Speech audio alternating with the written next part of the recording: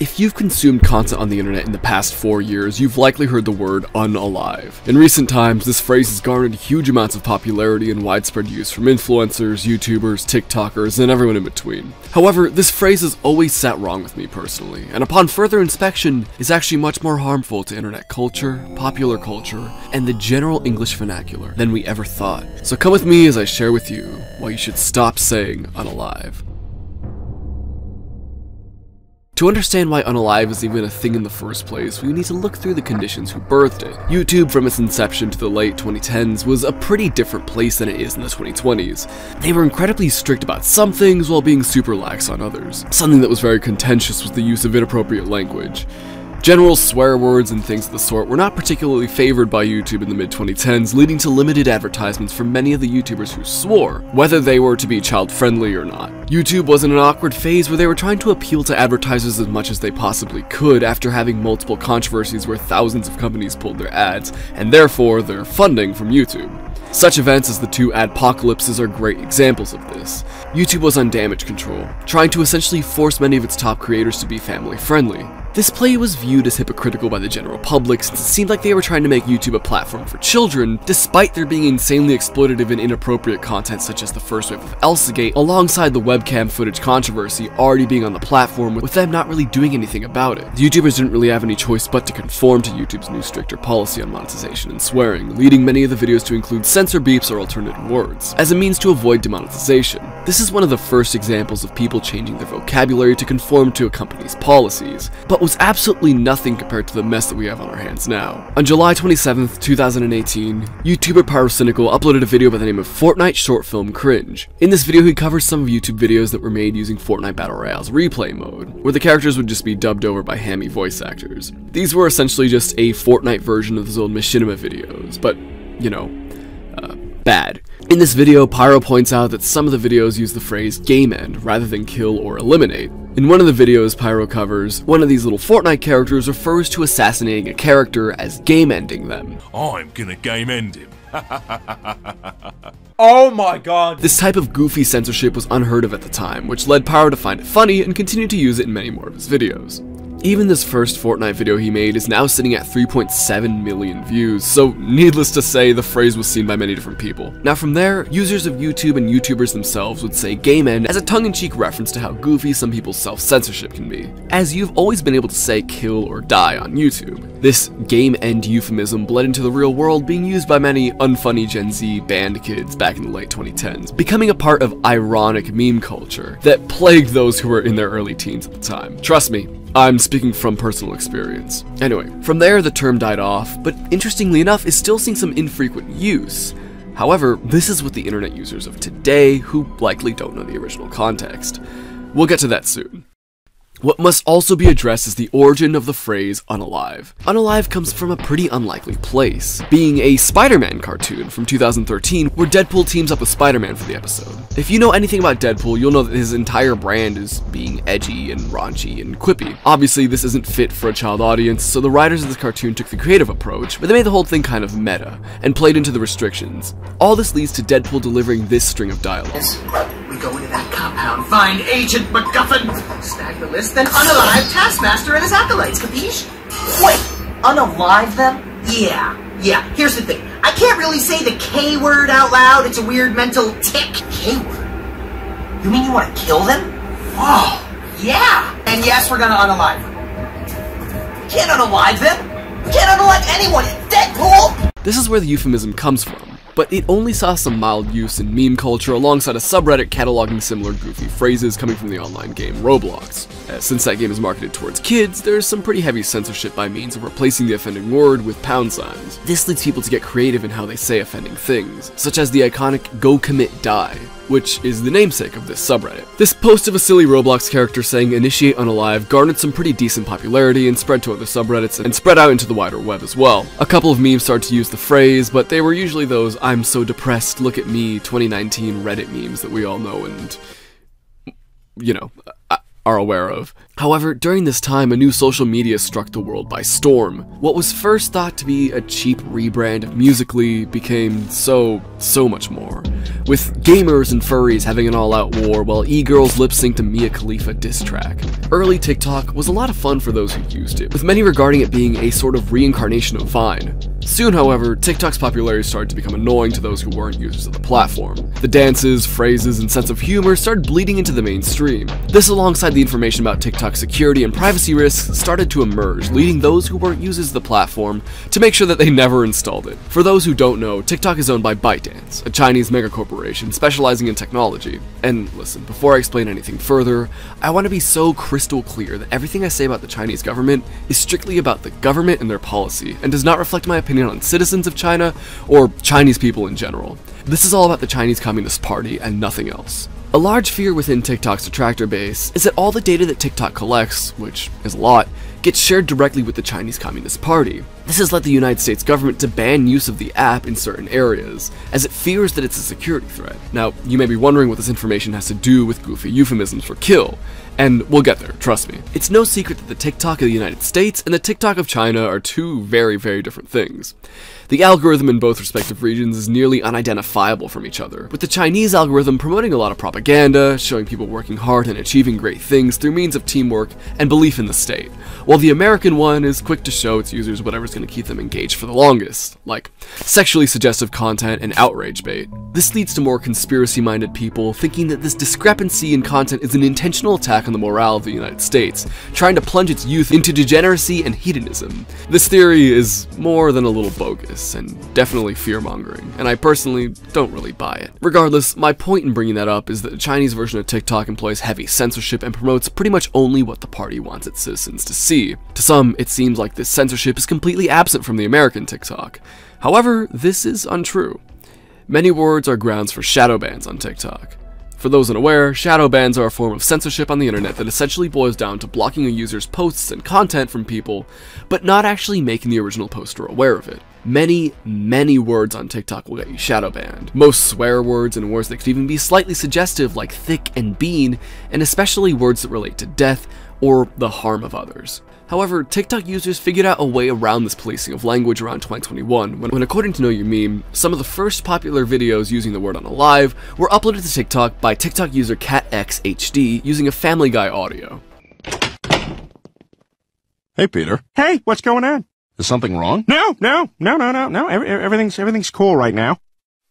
Might be some problems later, but we'll cross that bridge when we come to it. Videos like these shot this term into the stratosphere, leading to more and more TikTok users to use the term when describing morbid scenarios. Initially, it seemed to be used more in scenarios where people discussed the taking of their own life, but quickly became just another word for kill or die. This was self-contained on TikTok for a bit, but soon spread to almost every other social media. Instead of gay men's ironic tongue-in-cheek usage, unalive was used completely earnestly and with a completely straight face by most, in videos that were otherwise serious. Soon enough, this term spread to YouTube, and once it got here, it did not stop. All this happened around late 2021 and throughout 2022. As someone who has been making videos regarding often dark subject matter, I've used the word dead in many of my videos. So I know from experience that using that word in your video won't get it taken down or demonetized. So to me, the spread of unalive felt like a complete social contagion. For those who don't know, the National Institute of Health describes social contagion as, quote, social contagion is defined as the spread of behaviors, attitudes, and effect through crowds and other types of social aggregates from one member to another. Adolescents are prone to social contagion because they may be especially susceptible to peer influence in social media. Once you're aware of social contagion as a concept, it's almost impossible to not see it everywhere. This to me feels like a prime example of that very thing. People have no reason to use these censorship-based euphemisms, yet they do because they see other people doing it. However, unalive isn't the only TikTok-based word that's spread to YouTube and the wider internet. Enter sewer slide. A much darker and more insolent version of unalive is sewer slide, and all of its variations. The phrase comes from a VR chat clip where Kermit the Frog jumps off a building, proclaiming that he's going to Kermit sewer slide. This clip became popular around 2018, and again was very popular among annoying meme kids, but like Game End, kind of died off until its reintroduction on TikTok and YouTube. Now here's the thing, YouTube does actually get very, very touchy when it comes to creators talking about mental health related issues pertaining to the ending of one's life. I personally saw the effect of it in one of the first videos in my current content style, being part 3 of the Gen Z childhood trauma iceberg videos. It was age restricted because I talked about that creepypasta, Squidward's you know what. Despite multiple appeals, YouTube refused to unage restrict the video, and a mental health warning is shown before you watch the video. So yeah, it's safe to say that YouTube doesn't want you using this word. But the way these people have gone about it is quite possibly the most tone-deaf and disrespectful way that they could. I've heard phrases like committing toaster bath, neck roping, and late fetus deletus, and many other incredibly cringeworthy ways of dancing around an incredibly dark and real issue used all over the place. Now, this wouldn't be a bad thing if it was all in kind of a joking way. But no, many YouTubers discussing real events where actual humans passed away use these phrases and play it completely straight, leading to some incredibly tone-deaf and disrespectful content. Like, imagine you lose a loved one to some horrible event, say it was by means of somebody else, and then you see some hack on YouTube banking off your loved one's death, doing little to no research on the actual case, and saying something like, Guys, it's crazy, this guy was literally unalived in front of everyone that he knew. Charles Smego is one of the craziest examples of someone who is unalived, and people think that he committed sewer slide, but it turns out that might not be exactly what happened. Or, the year was 2012. A guy by the name of Charles Smego was driving on the inner highway after he went home from work. Then, when he was taking a dark turn, his car went over the bridge and he tragically unalived. No. How did he unalive? Some people say his unaliving was a complete accident, but others speculate it might have been a sewer slide. Oh my god. Charles may have died from a sewer slide, but when you look at it further, it turns out his phone may have been hacked by the annoying orange app. Charles may have been unalived from an app on his phone that took control of the geolocation and GPS abilities. After the police couldn't find his body, it was ruled as a mystery sewer slide. But people really speculate further that it's much more than just that. to be clear, I'm not all against true crime content. Not at all. I just believe that it should be made in a way that's respectful and honors the victims of these horrific crimes, not as some spooky gooky story time using TikTok baby words. Here to share the perspective of a true crime YouTuber is my friend Kyle, who you probably know as Dire Trip.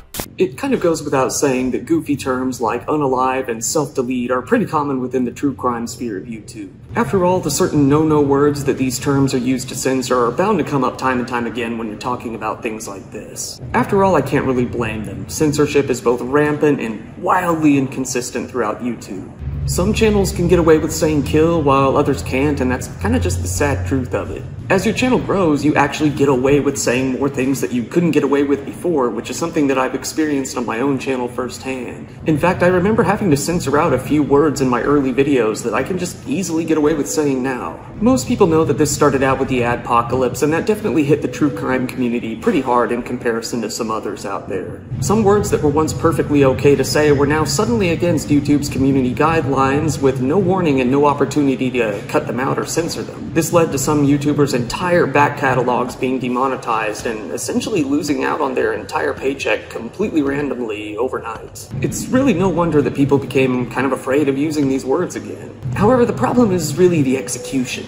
There are a lot better ways to get around saying words like kill or die without using these goofy terms that kind of add a little element of humor to the whole thing, if anything. Most people find a problem with phrases like unalive not because they don't understand the censorship, but because they don't agree with the way the censorship is being carried out, and I kind of agree with them. Imagine having your kid take their life only to go on TikTok and hear some dude talking about sewer slide or chin gun or one of those things. Even if you aren't offended, these words still really take you out of the story by the completely jarring change in tone when using these words. There are a lot of phrases that could be used in place, like ending one's own life, taking a life, ended it all, various other phrases that don't really take away from the story and aren't quite as goofy. Don't even get me started on words like shot being spelled as SH*T. I mean, come on, you know what you're doing with that one. In the end, it does seem that some platforms like YouTube, I can't really speak for TikTok or any of the others, have been easing up on this to some extent. After all, you can't really get away with using words like kill or die within the English language. There are a lot of phrases that use these words, like killing time, dead batteries, and you can't necessarily just completely demonetize everyone who uses these terms, but they actually were doing that for a while. I really think that logic is going to win at some point. But for the time being, we might as well make do by using terms that aren't dumb. Alright, awesome. Thank you, Con. Great stuff. Alright, now it's sponsor time. Yeah. This video is sponsored by private internet access. Whenever you're browsing online on an unprotected device such as a phone, computer, tablet, console, etc., your device is transmitting a great amount of information out into the open, which can be viewed by various different entities before reaching the intended website. A virtual private network, or VPN for short, is an app that hides your IP address and safeguards your internet connection through an encrypted tunnel. This way, it shields your digital life from the eyes of those that are looking to exploit your private information. Here's the thing. Whenever you're connected to the internet on a public Wi-Fi network, or at airports, coffee shops, friends' houses, or even at your own home, your data is at risk of being stolen. Hackers that are connected to the same Wi-Fi network have the ability to steal your personal data with ease, including sensitive information such as passwords, keystrokes, and even your photos. Using public internet without private internet access is like eating undercooked chicken. All it takes is one bad batch to get salmonella infection. I'm personally someone who's very passionate about keeping privacy online a guarantee. So private internet access is the perfect sponsor, as I personally use VPNs all the time, and I greatly believe their message. If you're wanting to watch a show on something like Netflix, but you just can't because it's not on there, well, it turns out that different countries have different Netflixes, and a lot of the time that show that you're looking on is in a different country's Netflix. Let's say you want to watch SpongeBob really bad. Go to Canada, boom. Private internet access has got your back. So go to piavpn.com/Raymundo and get an 83% discount on private internet access. That's just $2.03 a month. Alongside that, you get an extra 4 months for completely free. This is one of the best deals on the market, and I highly suggest you check it out. Now back to the video. As mentioned earlier, social contagions are very easy to spread. People are incredibly impressionable, and if they aren't aware of how it all works, are likely being conditioned and programmed by the majority of the content that they consume. I want to be clear that I'm not immune to this myself, and I don't want to act like I'm above these people, since I am absolutely not, and I'm a victim of media programming myself. It's just something that you need to be very, very aware of and try to unlearn. And it's definitely a journey and a process to do so, something that I've been trying to do myself. A good thing to start is to think, who gave me this opinion? What influenced me to say or think these things? Do I actually believe them? When you do that, you'll be able to realize how much our media influences us. This is not only online media, but movies, TV, music, all of it has profound impacts on humans, which again isn't inherently a bad thing. If the majority of content that we consumed online was positive and, good, then that really wouldn't be an issue. However, it's not. So, that's not good. A good example of this that I've personally noticed is the internet's outlook on Generation Alpha. If you're unfamiliar with the discourse online, people started seeing videos of kids freaking out over goofy things like skibbity toilet and time on their iPads. These few videos determine the internet's collective conscience on the entirety of humanity born past 2012 or 2010, depending on who you ask.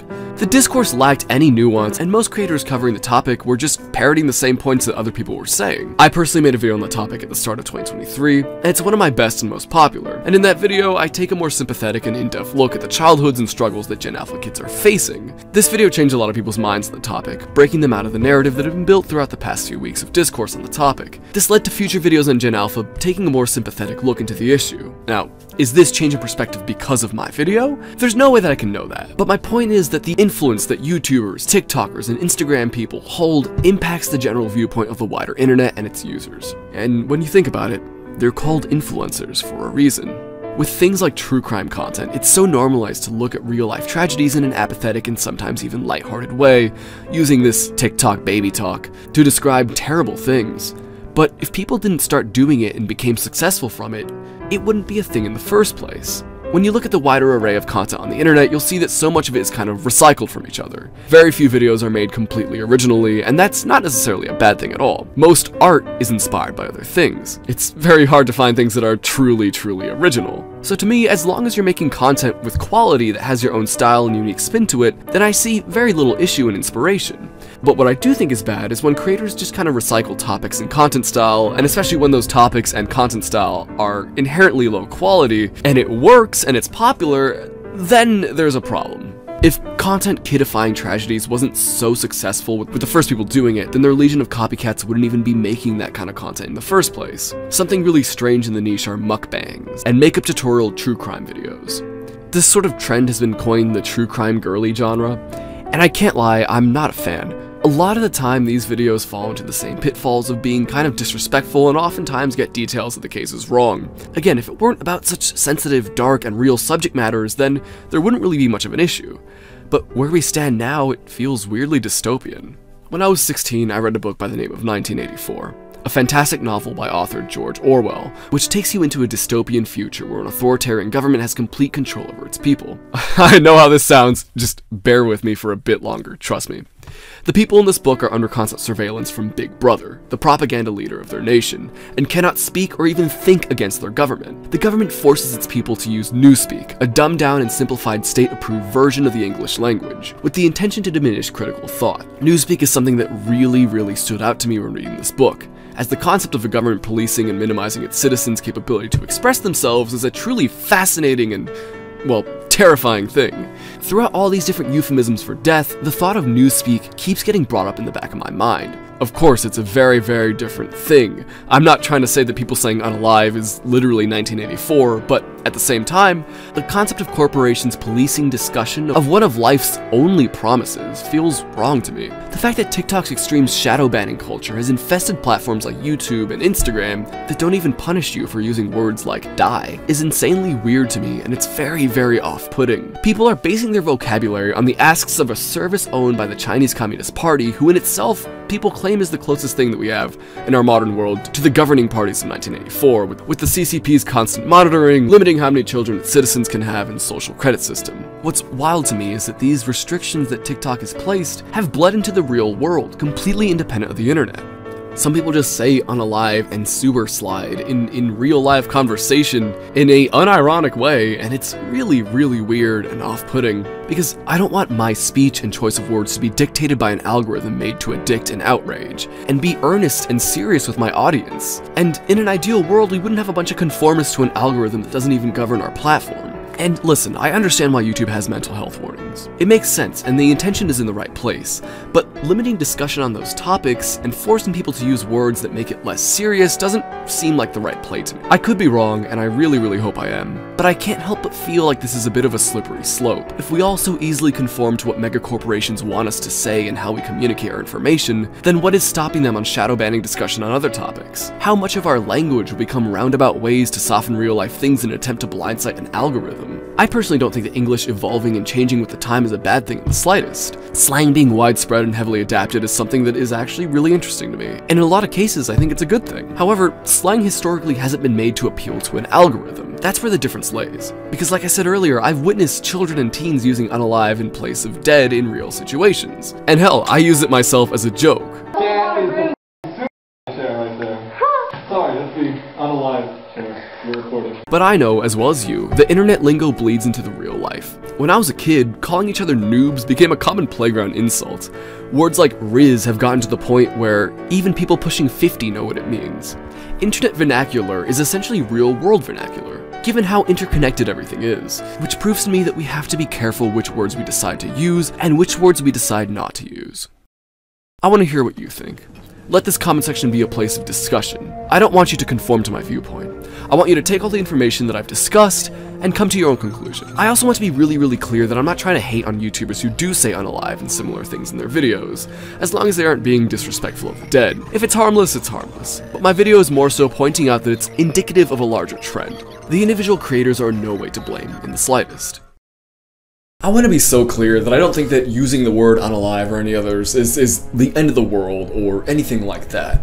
However, I do think it's indicative of a larger trend in popular culture. To me, it also shows where people are emotionally headed as a society collectively. What I've noticed is that over the past 20 some odd years, there's been a growing collective apathy towards tragedy.